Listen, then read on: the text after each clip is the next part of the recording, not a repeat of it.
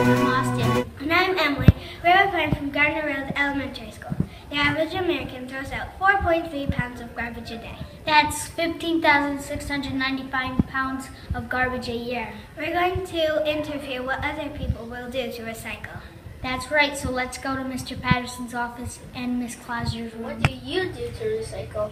I do a lot of things to recycle. At my home, I have a recycling bin in my kitchen where I put all my recycling in. I'm lucky where I live. It's single stream recycling, so it can all go in one bin, and then we take it to the recycling center and drop it off. There's also a place in Horseheads called React, and they take electronics. So I've recycled TVs and computers and all that type of stuff. And then in our school, we've also had recycling drives, like a paper drive to recycle paper. Okay. What can others do to help, though?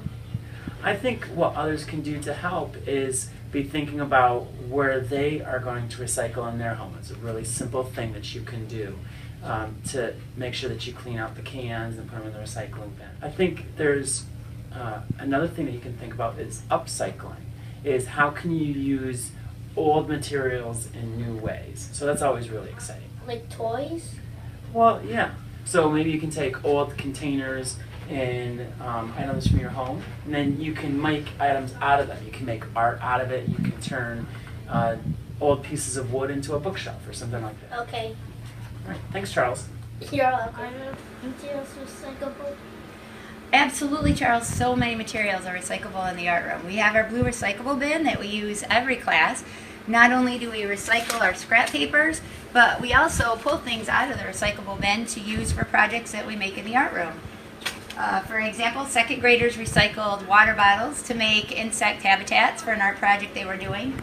Any of the paper that we use in the art room, construction colored paper or white paper, is made from recyclable materials. Okay, Ms. Bonner, thank you for your time. Alright, now that we know what others would do, let's go try one of Mr. Patterson's ideas. We're going to put a recycling bin in the kitchen in the morning, and at the end of the day, we're going to see how much they recycle. That was one of Mr. Patterson's ideas that he gave about recycling. Let's go do that.